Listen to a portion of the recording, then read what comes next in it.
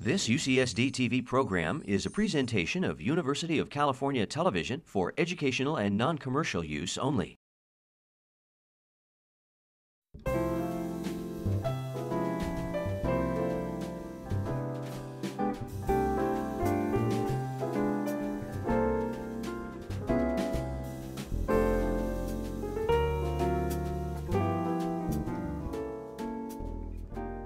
Good evening and welcome to the 16th Annual Writers Symposium by the Sea from the campus of Point Loma Nazarene University.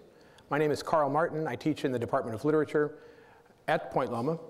And tonight we have a very special opportunity to welcome one of the founding members of the Byrds, a founding member of the Flying Burrito Brothers and the Desert Rose Band, an artist whose vibrant performing and recording career has now spanned more than 40 years. He obviously started when he was very young. His latest release with Herb Pedersen is called At Edward's Barn. They'll be playing a little later on tonight. Will you please join me in welcoming to the Writers' Symposium member of the Rock and Roll Hall of Fame, Mr. Chris Hillman.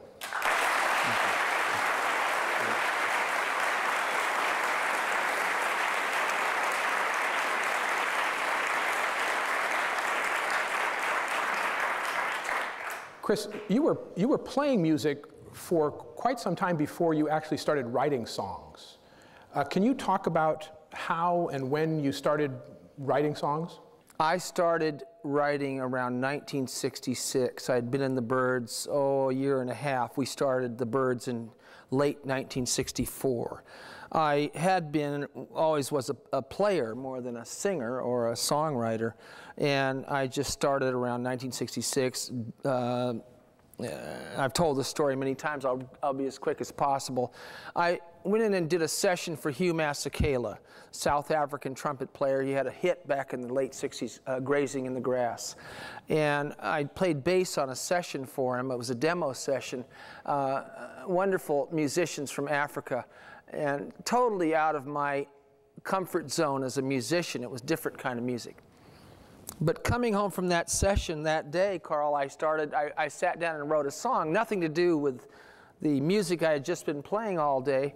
It was a country song. It was my first song, Time Between. And then it started flowing. It was like the floodgates opened. Yeah. And I don't know why, how that happened. It just opened up, and I started writing songs, you know. And did the other members of the Byrds kind of welcome your contribution to the songwriting? I think they were a little shocked and amazed, and not from a competitive place. They were just, I remember Roger McGuinn, we had a rehearsal, and Roger had heard this song I'd written, Have You Seen Her Face? And he says to David Crosby as he walks in, he says, you better listen to what Chris just wrote. And because I was the shy one in the group, I was in the back line. If you ever YouTube the Byrds from the old days, I'm in the back playing the bass. I could barely look people in the eye. I was such a shy kid. And so they were very encouraging, and like I say, more amazed that where did this come from? Yeah. Oh boy, you know, so. Much of the songwriting you've done as well has been in collaboration with other songwriters. Mm-hmm. How has that worked for you? I mean, it seems like that's something you enjoy. What is it about collaboration that you enjoy as a songwriter? It's a give and take effort. It's editing yourself, almost self-editing, and it really depends on the person you're working with. You have to have a very close relationship with that person and bond in a certain way that you can be able to let out all those inner emotions to put down on paper.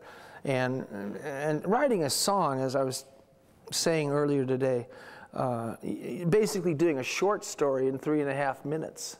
And you're opening with an opening line, your plot, your closing, and then the repetitive chorus sort of summarizes the whole story. And to work with another person, you really have to be very close with, I think. Yeah, I mean, there are people that do this as for a living that are staff songwriters, work with 3 or 4 people they don't know, but I prefer this way, yeah. And can you talk a little bit more about that notion of telling a short story? Because the song form, you're also working within rhyme scheme and those kinds of things. So it seems like you're very aware of a song form that you've inherited from a tradition, and you're writing in that tradition. I am trying to stay within the parameters, as every songwriter does. But I also subscribe to the no rules theory. But the no rules theory is limited because you're not trying to fool the listening public. You want something that's melodic, accessible, and it's not something contrived where you've thought out that process. Here I'm going to write the second verse, but I'll make it easier for them to. It's not that at all. So you're really writing from your heart, and you're following your heart. But within, as I was saying at the workshop today, less is more. Keep it as simple and to the point, you know. And that's what I've tried to do. I don't always get there, but yeah. In your work, all the way back to the Byrds, through the Flying Burrito Brothers, Desert Rose Band, the work you've done with Herb Pedersen, you've also recorded a lot of songs written by other musicians. Mm-hmm. And I'm wondering if you could compare the process of adapting another songwriter's song for your own recording purposes or performing purposes to writing your own song. Are those very different experiences for you? How do you go about adapting another songwriter's work to make it your own? Well, initially you'll hear this song that you really like. And in my case, because I'm so impatient, I sometimes would never learn the song actually, every chord in the right sequence. And it ended up that I would take another song that I really liked, and I would play it, and I'd work on it a while before if I got to that point of recording it, which usually was the case. And somehow it would come out, and I would have it sort of stylized, and I would put my brand on it, so to speak, rather than emulating that artist. Because that'd be sort of ludicrous for me to try and, let's say, take a Merle Haggard song and then try to sing it exactly like Merle Haggard or play it exactly. You don't want to take that song and the beauty of the lyric and adapt it into your signature. You know, it's really what you want to do. Yeah. What advice would you give to young songwriters then about listening to older music, listening to other people's work? Is that a good thing for a young songwriter to do? That's an excellent thing. I strongly recommend anybody who is a songwriter or embarking on a career in music or just playing music, listen to the old music, listen to the masters. And I say in all genres, jazz, country, and rock. And none of them had a blueprint. You listen to the early Elvis Presley on Sun Records, and he's coming out of left field, and he's so good. And here he was absorbing a lot of gospel music, a lot of early blues and R&B in his music. And there's that Elvis, there's all these, the wonder years of rock and roll, which I think from 55 to around 1960. And study that music and study the old country music and how they formed a lyric and how Hank Williams would take the simplest chord changes and add these beautiful lyrics. And Lefty Frizzell, and of course Merle Haggard, everybody from that area, the old jazz, the old bebop. And as we had spoken earlier, and I said my lyricist hero is Johnny Mercer. And Johnny Mercer's written so many beautiful songs, pop standards, really. And I ended up now at my age listening to the music my parents listened to. And I love it. I just love it because you think back, Karl, and that music was being written and performed in the late 30s and 40s. And the medium was radio and film. And there wasn't all of this stuff. And life was simpler, and we're not going to turn the clock back, and I'm not advocating we turn the clock back and bring it back to that time. But there was something about the correlation of that simplicity that where people were writing and reading at days when people would read 3 or 4 newspapers in a day, right? Or most major cities had 3 newspapers, or maybe 4. And there's these beautiful writers, Cole Porter, Johnny Mercer, Hoagy Carmichael, and people like that. And it was coming into my head as a child. My parents listened to music all the time, but I could never have put it into what I did. I was gravitating to another kind of music. You know? Well, and it seems to me that this process of crossing genres and not settling on one genre is something that you've loved to do and has been an influence on you for a long time. And one of the things that you, among some other folks, are credited with the development of country rock.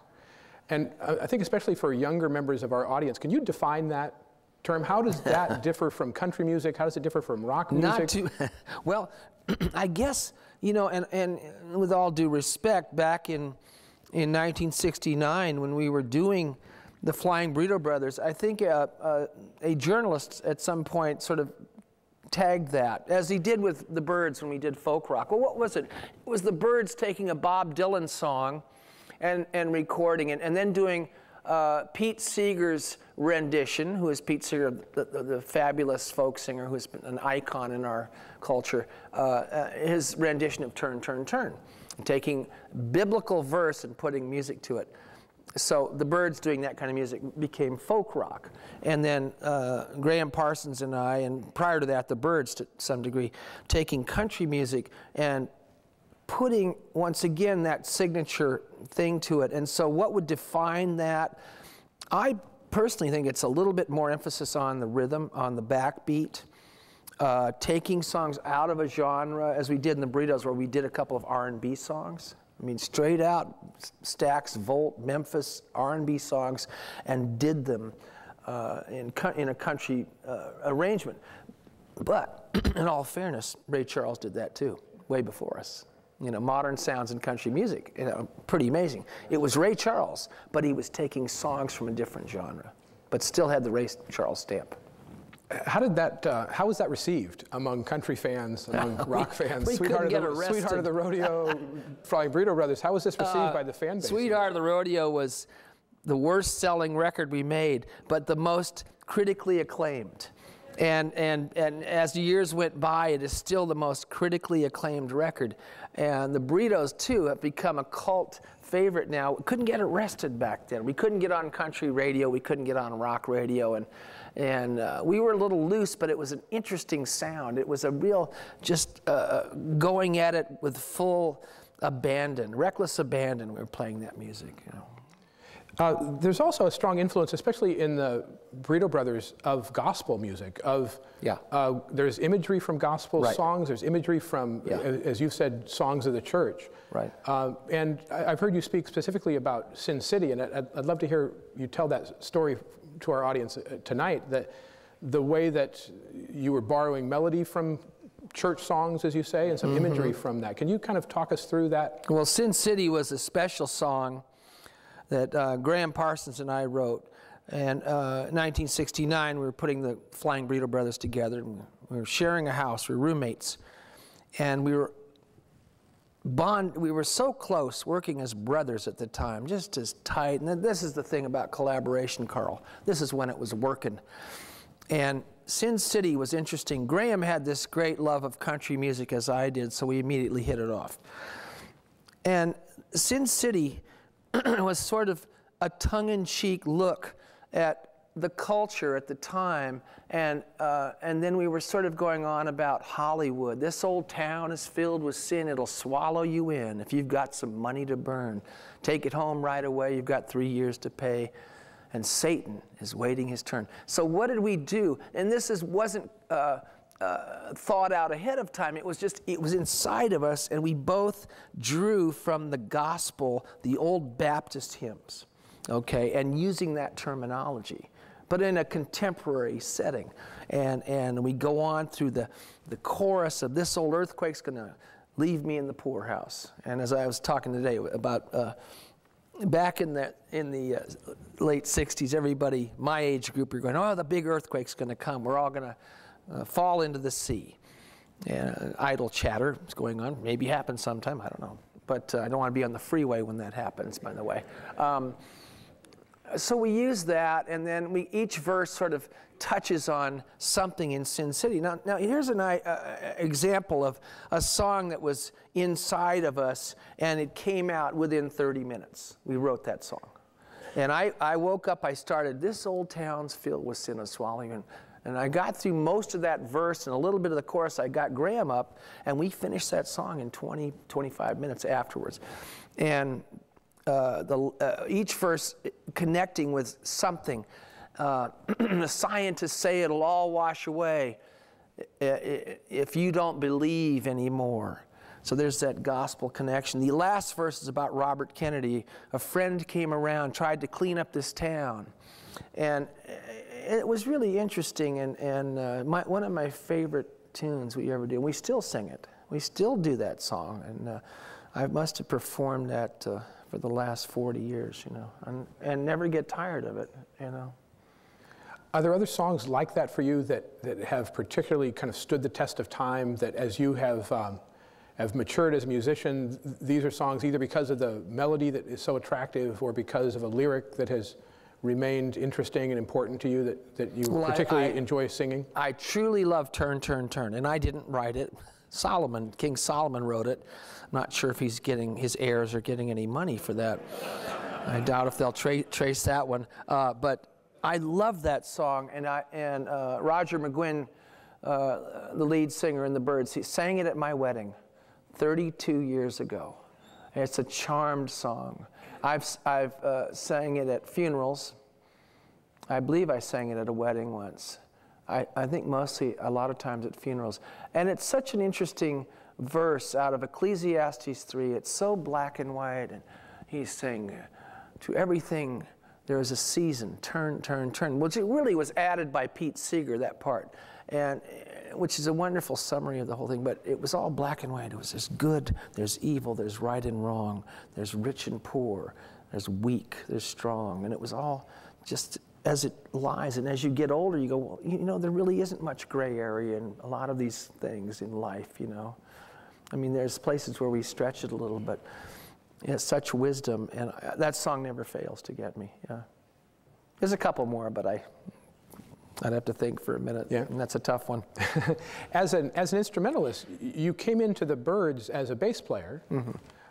But since that time, mandolin has really become the instrument that you play most or love most? I started playing the mandolin in high school, and I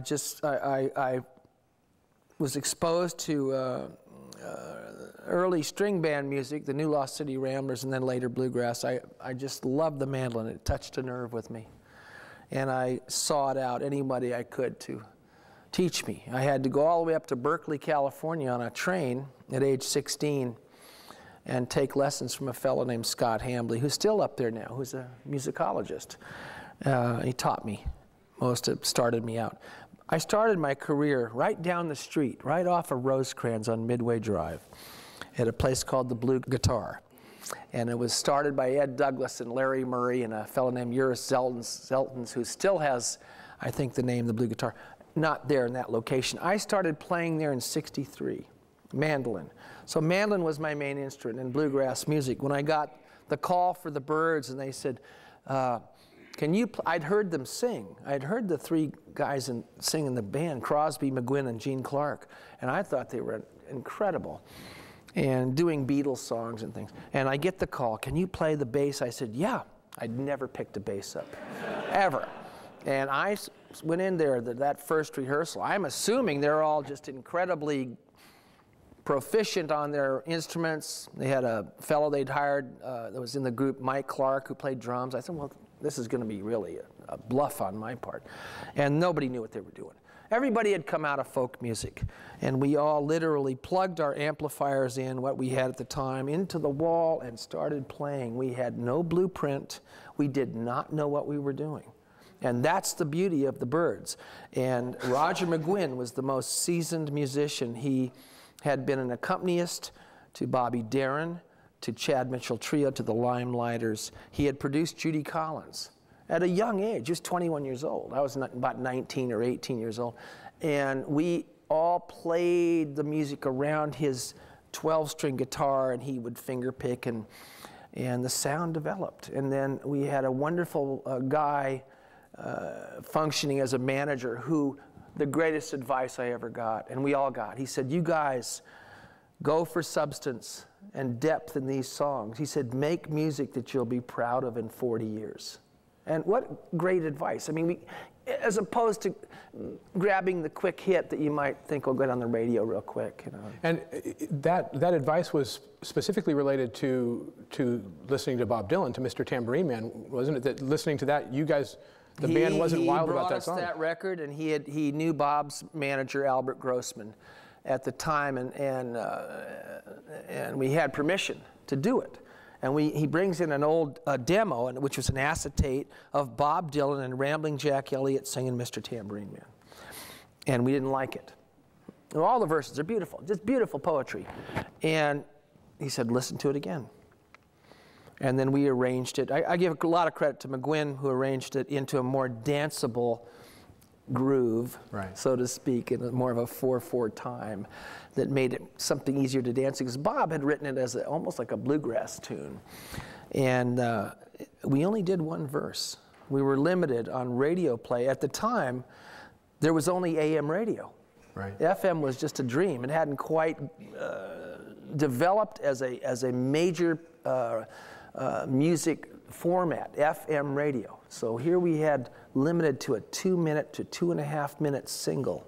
So we could do one verse of Mr. Tambourine Man, and there's 3 or 4 that are beautiful, absolutely beautiful.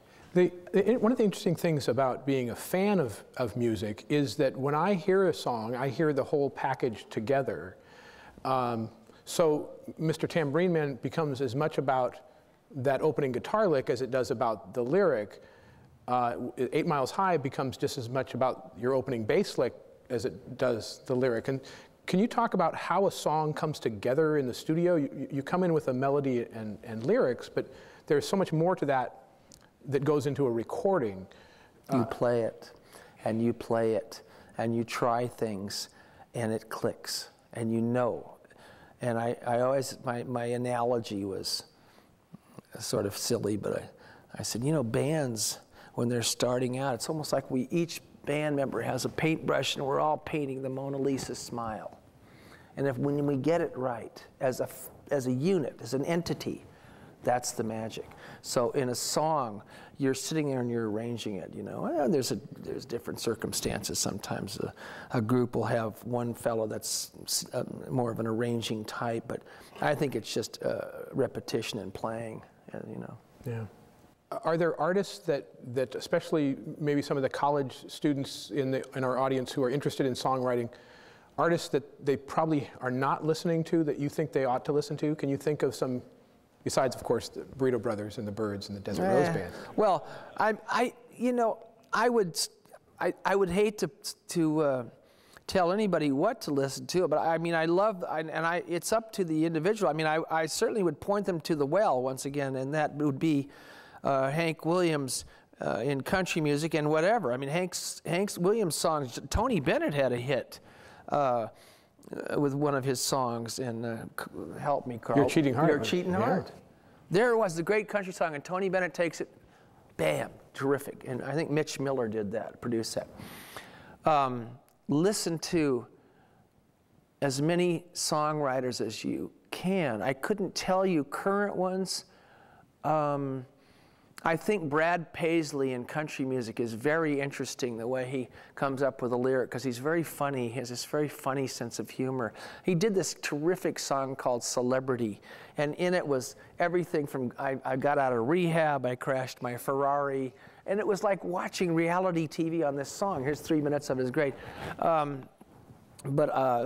Me personally, I would say listen to the older stuff, but follow your heart and write from a comfort zone, meaning write what you know. Write what you know. And otherwise approach it, create the story, create an interesting narrative. I always like that area of songwriting, the story. But you talked earlier today too about the difference between narrative songwriting and kind of an emotional songwriting, that the songwriting that strives to tell a story, and then there's songwriting that is almost a cathartic experience for the songwriter. And the balance of those two seems to be very important as well. Well, I mean, sometimes you'll start out, and like I say, I mean, songwriting, you could hear somebody utter a 4-word phrase, and it'll catch you, some stranger on the street even, or a friend, write it down. that can start the song process. Where it goes from there, sometimes it's beyond your control. You're really sort of guided through that. It could end up being something down here inside of you, and it becomes cathartic, a catharsis where you get out something that's sitting inside of you. And the other times it could turn into some sort of narrative and a sort of a storyline, you know. And I had a song, I didn't do it today, but called Hard Times. There's a lot of songs called Hard Times, but or no, let me take that back. Hard Times is good, but there's one called Desert Rose, which the Desert Rose Band was named after. And I wrote that back in the early 80s, and my daughter was about 3. And at the time, we were going through some economic problems in this country, mostly in the Northeast. And a lot of people were leaving their families and going down to Houston to find work. And this was going on, I think, early 80s. And I wrote this song, I Love My Sweet Desert Rose, because my daughter's middle name was Rose. And so here's the song idea.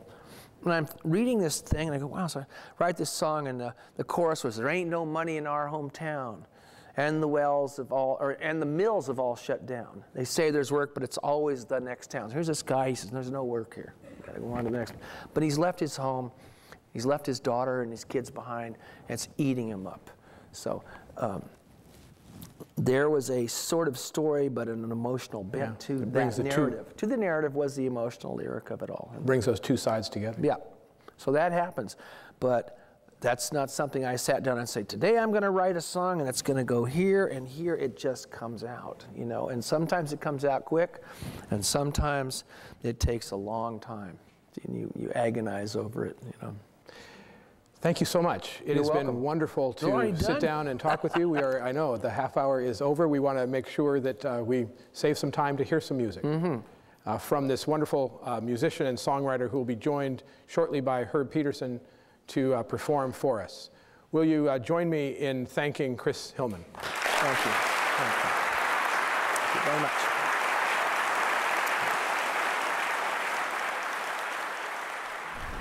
Just talking up here a minute ago about a song called Desert Rose, about the fellow that had to leave his hometown, go down from the northeast area and go down to Houston to look for work, and here it is.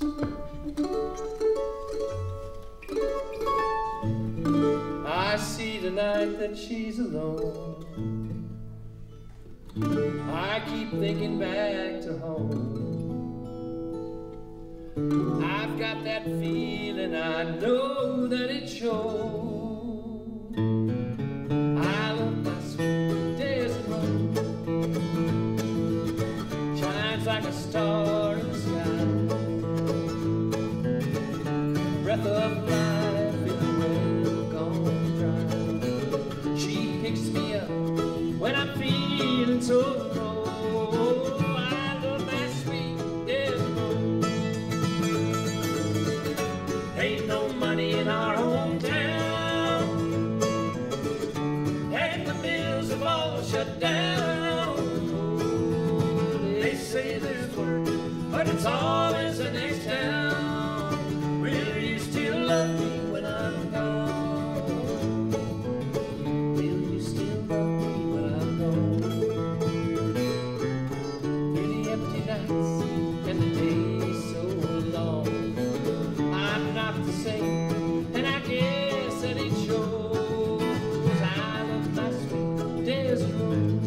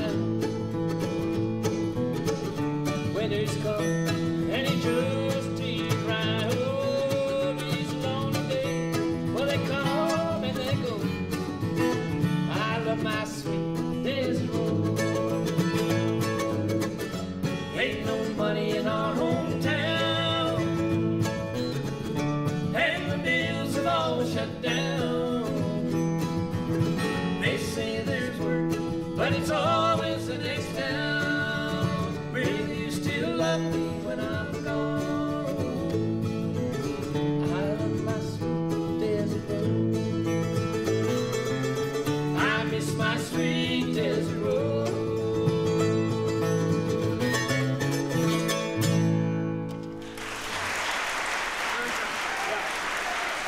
Just a bit more vocal through the minors, please.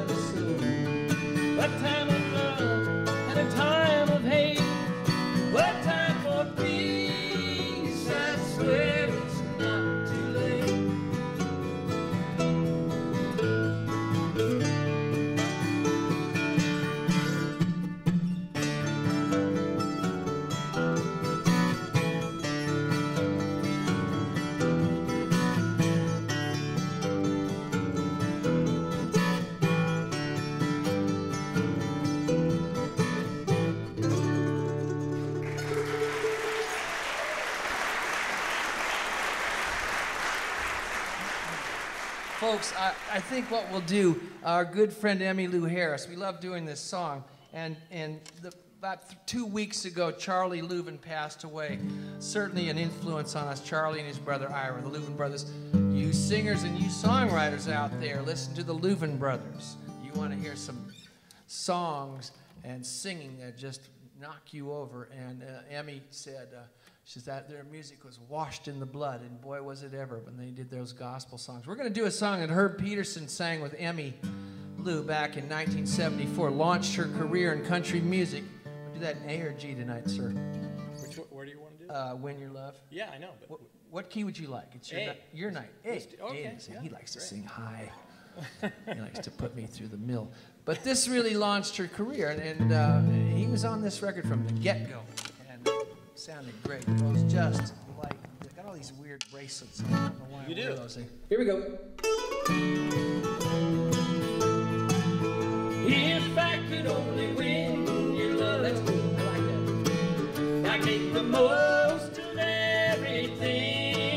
I'd probably wear your wedding ring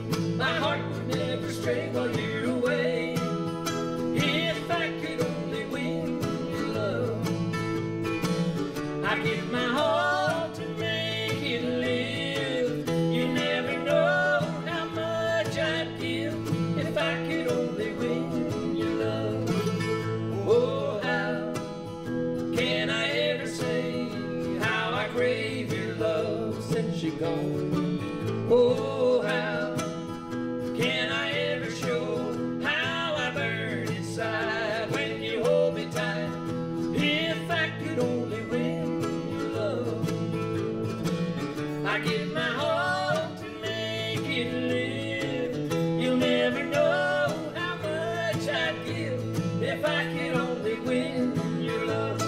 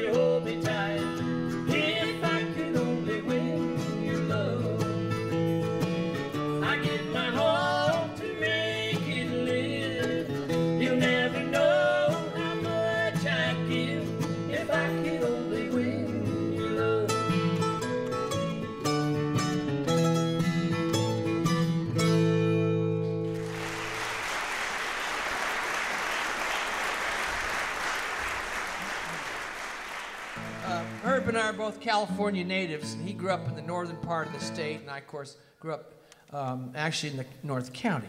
And when you could drive through there with no freeway, you go all over the place, shoot things, and have a good time. Let it go. No, Come on. no, I can't do that. So we're going to do a song about Bakersfield, and where a lot of our good music came from. And this is a song that Buck Owens and Dwight Yoakam did a few years ago. It's such a great tune. It's a funny song, and it's a serious song. And you don't know me and you don't like me. It's in the verse. It's Streets of Bakersfield goes just like this.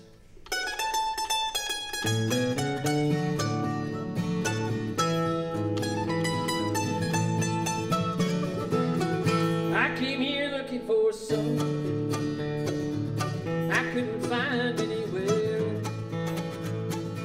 Hey, I'm not trying to be nobody, just want to try to be myself. I spent 1,000 miles of thumbing. I wore blisters on my head, trying to find me something better. I walk the streets of Bakersfield. Hey, you don't know me, but you don't lie. Say you care, that's how I feel. How many of you can sit and judge and walk the streets of Bakersfield?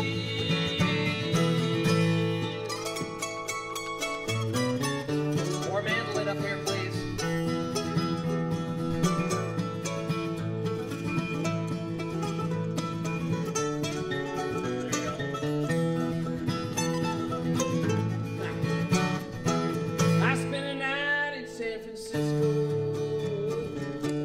Spent a night there in the camp. Junk man in jail, so I forgot you was there. Took $15 from that man. Gave him my lunch in my old house key.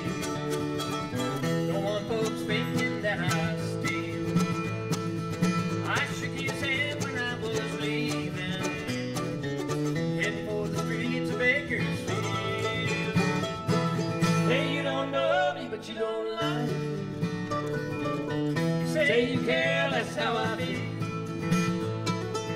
How many of you can sit and judge me? Never walk the streets of Bakersfield. How many of you can sit and judge me? Never walk the streets of Bakersfield.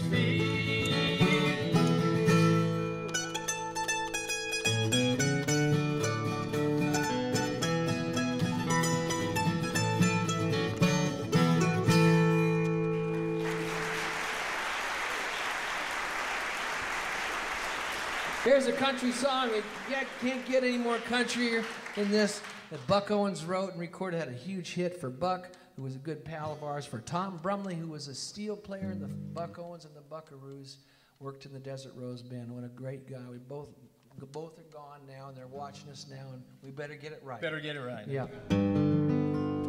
Together again. My tears have stopped falling.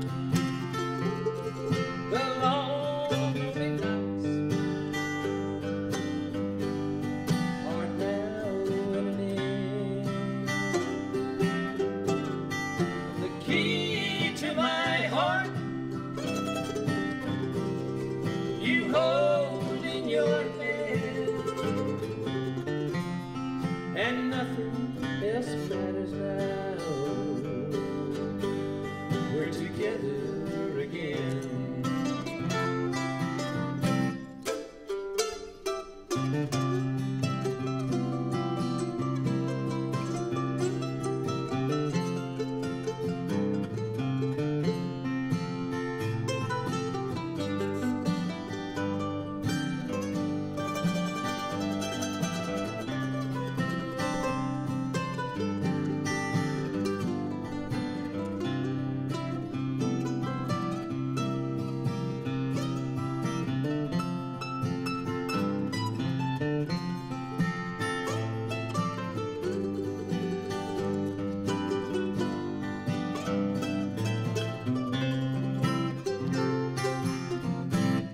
Together again.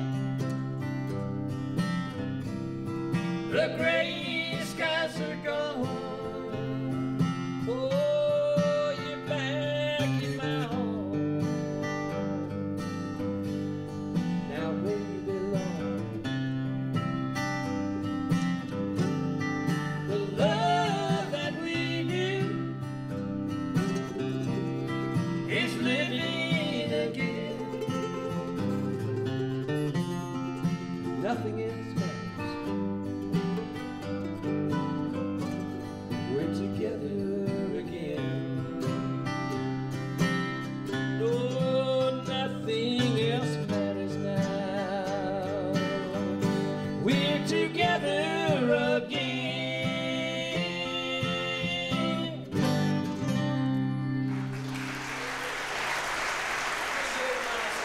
Okay.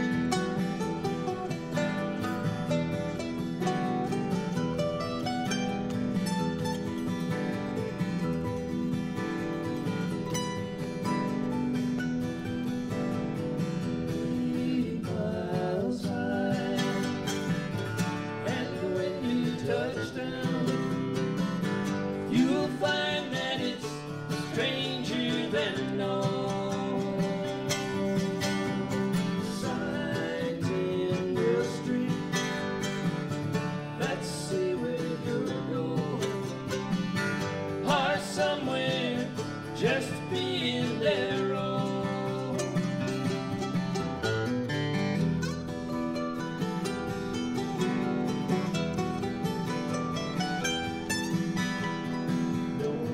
Nowhere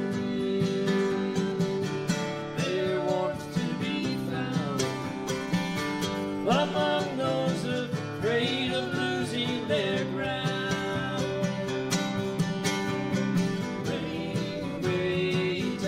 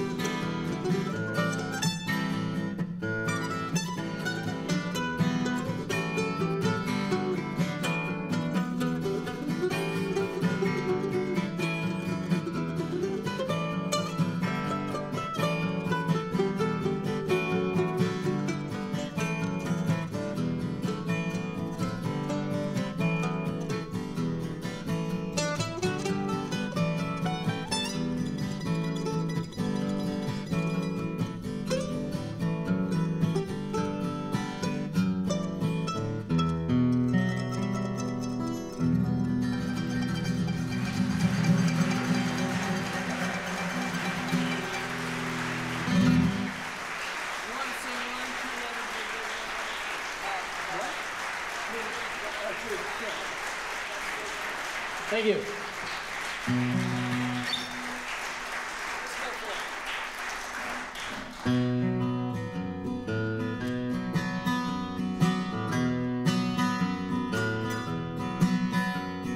Truly's gone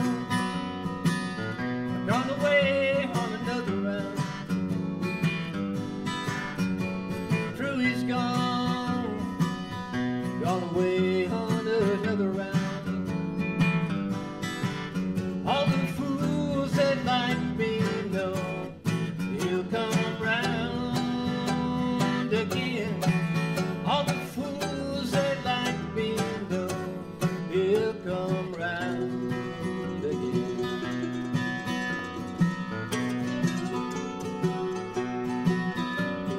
Wise men come, lend a hand, and they leave again.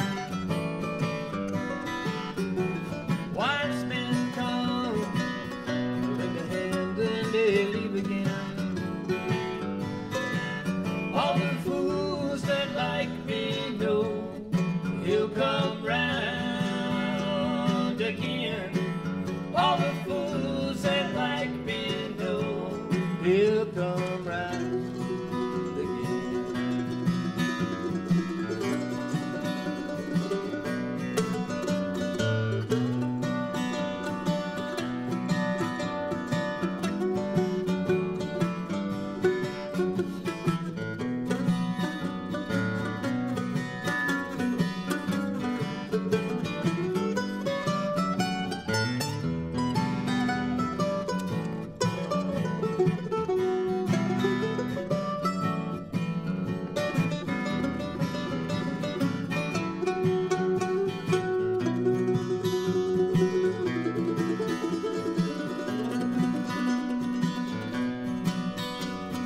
It's a land that he worked for some other man.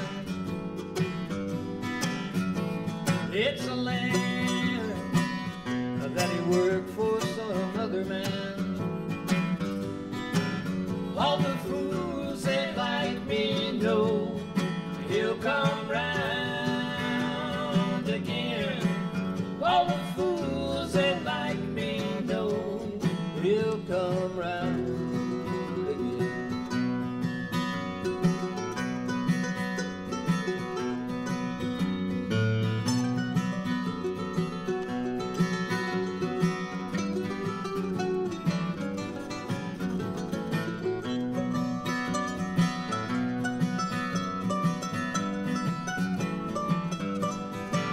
All the fools that like me know he'll come round again. All the fools that like me know he'll come round again.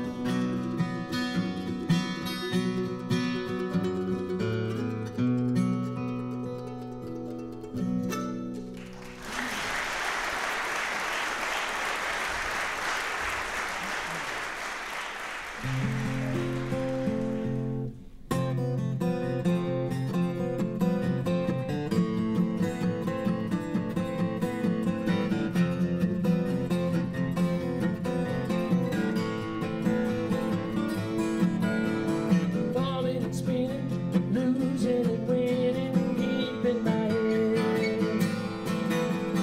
Watching for signals, weariness and vision. Was I misled? I remember you said that you don't want to forget me. It doesn't matter which of our fantasies fade.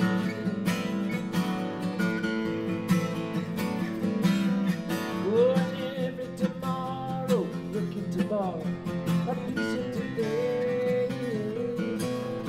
Run a bit faster, here comes the catcher making his break. You had better not stay, you will soon be surrounded.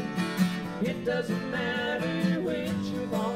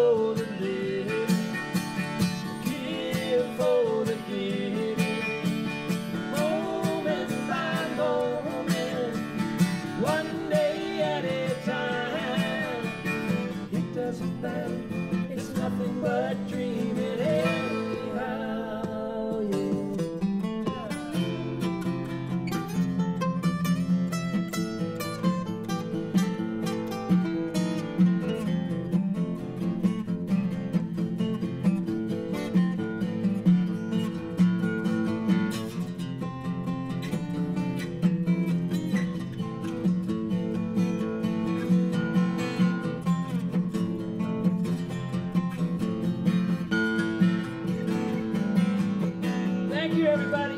God bless you.